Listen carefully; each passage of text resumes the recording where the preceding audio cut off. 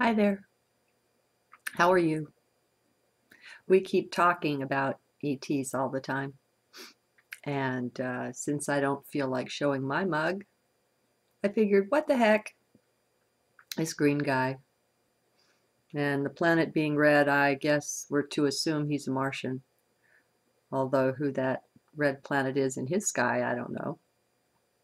Anyhow, um, I had a really special thing happen yesterday. And I wanted to be sure to get it into one of my journals. Now, today is 8 Jaguar, which is a very special day. For me, anyway, it's a powerful day. Uh, but it might have happened, I guess yesterday I think was 7 Read. Anyway, um,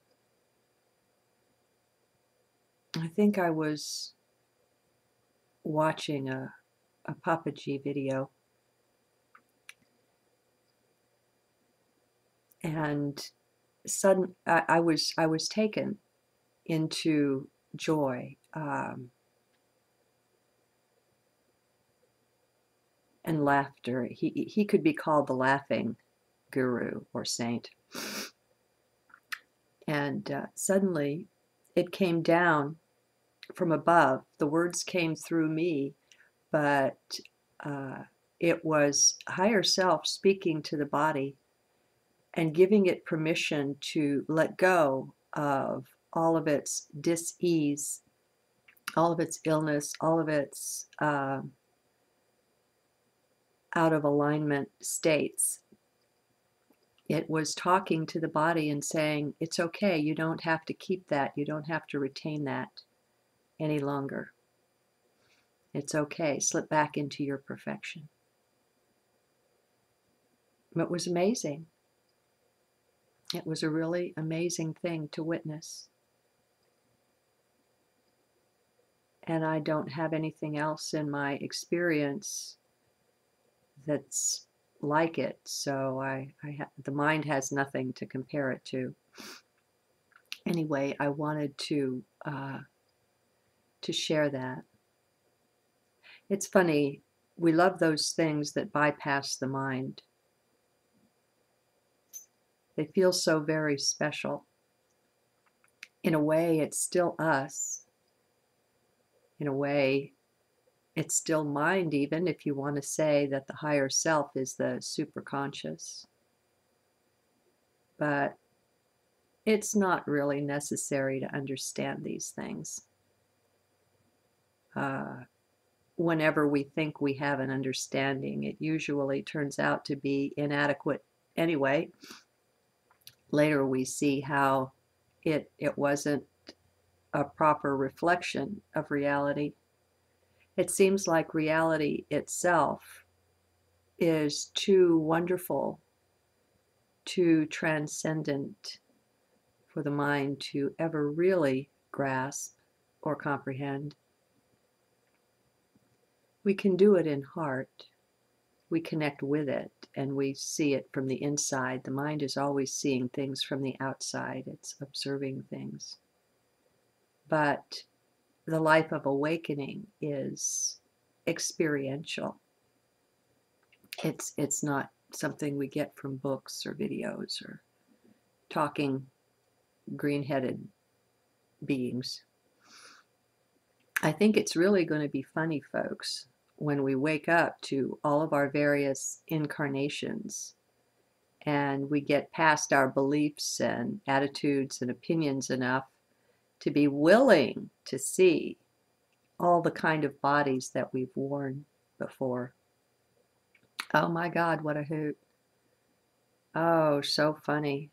We'll have the Star Trek bar scene, only it'll be a lot better than that. They didn't have a high enough vision of what it is like. You see, we bring all these various beings together in ourselves. So there are civilizations here, there, and elsewhere that don't get along and so on, that don't understand one another. And yet, as we incarnate into them,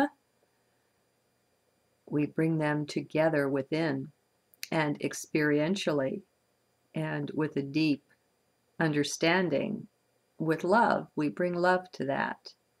And so all the separations, all the divisions are healed within. It's so joyous.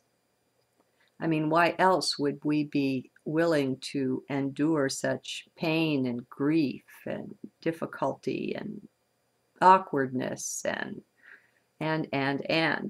you know, why would we do this?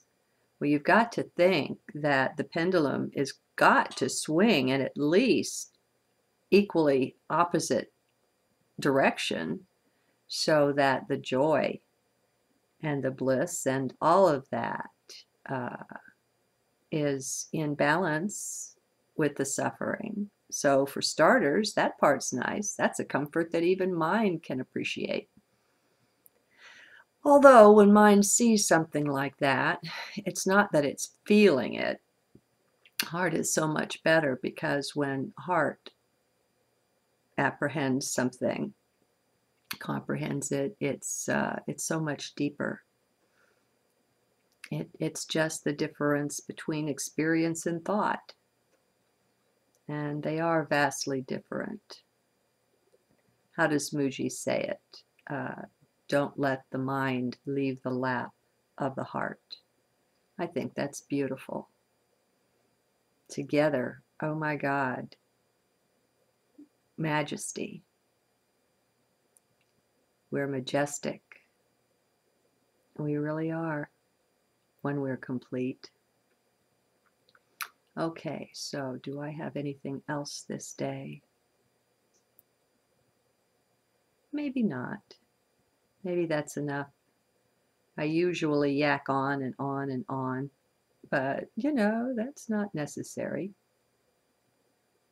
So, see you again soon. Good day.